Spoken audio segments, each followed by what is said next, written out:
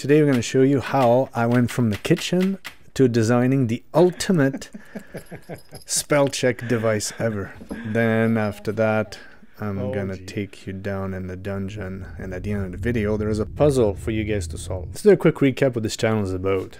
Here we talk about PEMF, we blow things up, I zap myself. We talk about how to build them, we create a community about building PEMF together. We also try to sell some PEMF to some people that just don't have the tools to build them. But at the end of the day, it's all about PEMF. And investigate the unknown, like Raynaud's syndrome, our sponsor for today. Did you know that Raynaud's disease causes some areas of the body, such as finger and toes, to feel numb in cold response to cold temperature or stress? In Raynaud's disease, smaller artery that supply blood to the skin narrows. That limits the blood flow to the affected area, which we call vasospasm? Vasospasm. Yeah, without sponsors like Raynaud's disease, there would be no need for PEMF. Anyway, so thanks, I guess. Let's get on with today's adventure. So a friend of mine that's got our mat, his wife has really bad arthritis in her hand, and she saw a really big difference when she was using the mat. So that gave me an extremely good idea. Why don't I just make her a pair of mitts that she could wear when she's PEMFing? So here's the mitts, oven mitts, obviously, with the coils on it. Here's them mounted. This would be like a beautiful prototype. So then I made the coils, like we always make the coils around here. If you haven't seen that, watch the previous video. And then we taped it up like we always do, and we did some math. Here's another example of my calculator. So we got 24 volt system, 6 amp, 22 gauge, 3 coils in series and 2 series in parallel with each other. Paralleling as much as possible is always the way to do it. We have 100 wraps, and I was gonna put nothing on the outside, but as you can see, this is ridiculous. That was never gonna work, right? So I was gonna add a 4 ohm resistor, but you see, like 4.57 amps, and all the heat goes to the resistor. So I thought, you know what, let's just get rid of the resistor, because it's one more thing that we don't need, and let's lower that to like 6 volts with a buck converter there, and I'll show you that in the video. So we got the same amount of amp here. We're 80% of what the power supply can do, which is good, and we can run the whole thing that way, and that's what I end up doing. And right here I enter the data, and you can see that we're guessing about 67, 68 gauss. We'll see what the meter tells us. Those are usually optimistic. Really enjoy doing this work. Like this is a blast. A lot of people ask me why I do it. It's just because I enjoy it, and then I can help people along the way. I mean, that's a win-win situation right there.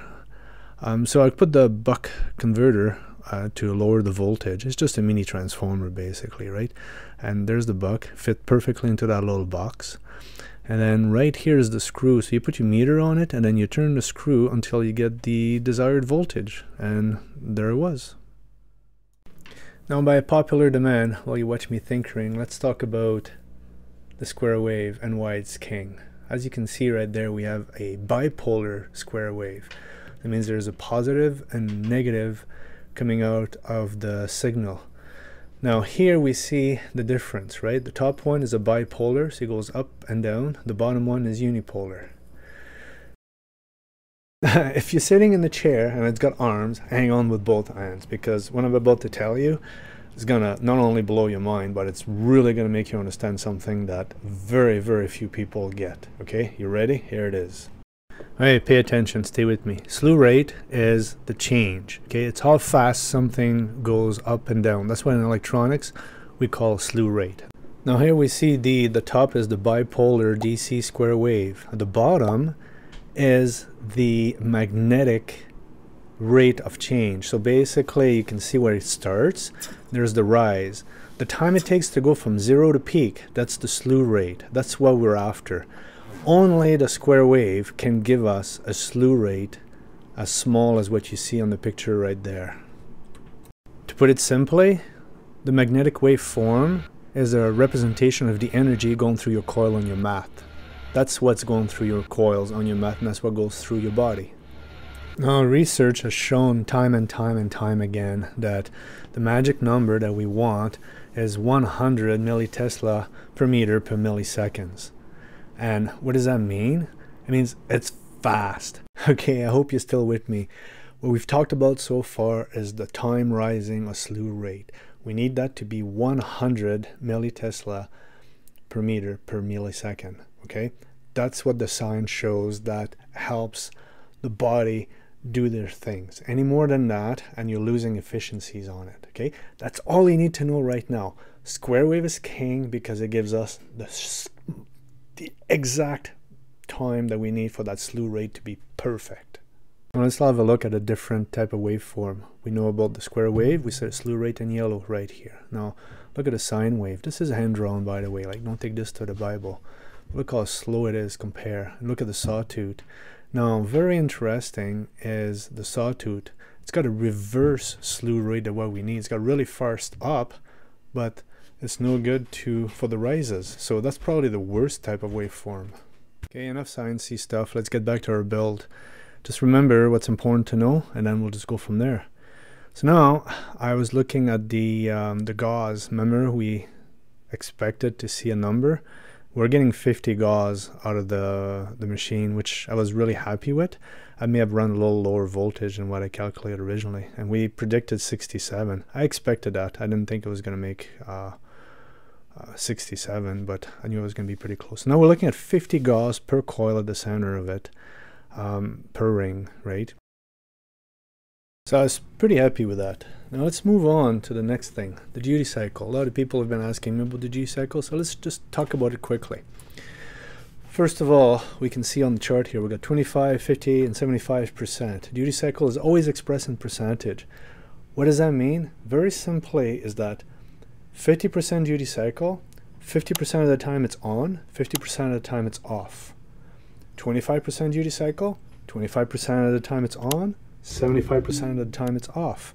And if you look at the 75% duty cycle, well, 75% of the time it's on, 25% of the time it's off. It's that simple. There's really not much magic to it. So 100% duty cycle is on all the time, 0% duty cycle, it's off. As I'm tinkering in the background, getting a little surprise ready for you guys, I want to talk about arthritis and how PEMF can help with arthritis. I got a bunch of questions. I got a friend's going to answer them for us. I always wanted to know what are the main causes for arthritis anyway.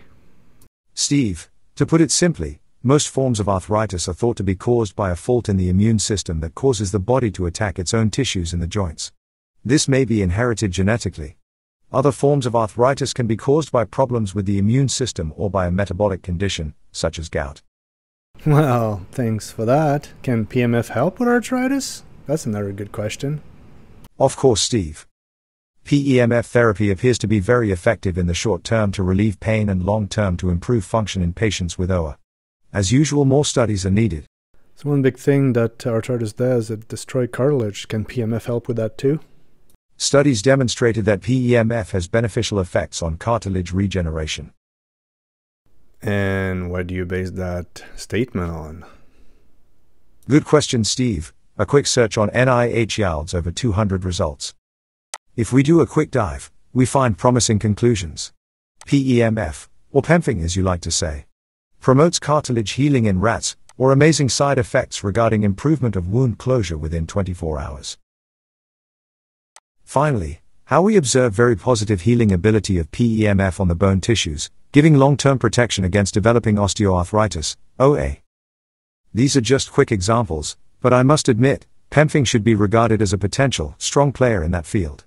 PEMF can provide non-invasive, safe and easy-to-apply method to treat pain, inflammation and dysfunctions associated with rheumatoid arthritis, RA, and osteoarthritis, OA. Most important to remember, PEMF has a long-term record of safety. Yeah, for sure, that one. That one is a good one too. Well, thanks there, Mr. Voice. I'll have to make introduction to my new improvement to my software. So you're probably wondering what I'm doing in the background right now. I'm taking my portable PEMF apart, which by the way is an amazing little thing. I can connect it to my oscilloscope, and then we're gonna do a live duty cycle moment. So I'm hoping you had a break in your brain from all the learning we just did. We're going to review that live right now. So the ZK is plugged into the oscilloscope. Now we're going to be reviewing duty cycle live. The top, it means it's on. The bottom means it's off. And as we get to increase the duty cycle, it gets to be on more than it is off. Right now, it's on 100% of the time, or on all the time. There's no pulse anymore. That would be useless PEMF altogether.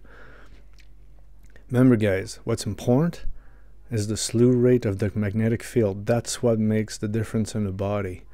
So you need a pulse. There we go, and we're making our way down to 0, which will be off all the time. There you go. So right now, there's nothing. The machine could be off, or be the same thing. Now, you need a pulse for PEMF to work. If not, we could just be sitting on magnets. Magnets don't work. The slew rate of the magnetic field induced by the square wave is where the magic is from. Anything above 50% is just the opposite of the waveform. You're not gaining anything. So if you look here, 75% of the time on, if you're to flip that upside down, you would just get 25%. I'll show you that in a second. I'm going to flip the waveform. It's going to read it backwards. And there it is. So you're getting the same amount of up and down. Just one is on most of the time, the other one is off most of the time. But remember, what counts is the pulse, the slew rate of the magnetic field. I always tell people, don't go higher than 35% duty cycle. There's no need to. You're just pumping heat at that point. Okay, I still owe you a puzzle. It's coming up next. But before we do that, let's talk about our sponsors. I would like to know if PEMF can help with Raynaud's disease. Well, Steve, this is very short notice. I have not yet had time to look into this. I was created a few moments ago after all.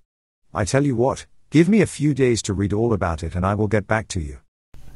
All right, fair enough. Let me show you guys my mitts. This is the final product. This is what I sent to my friend.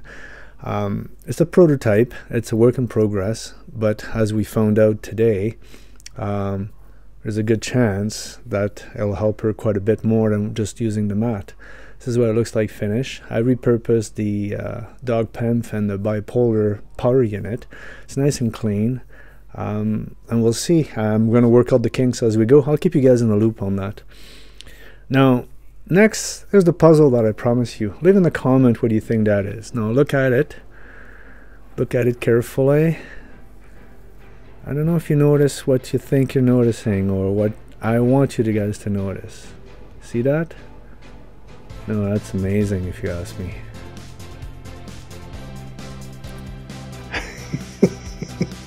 I'm flipping you off. Are you? Really? Nice mitts. Can you type on your computer with them?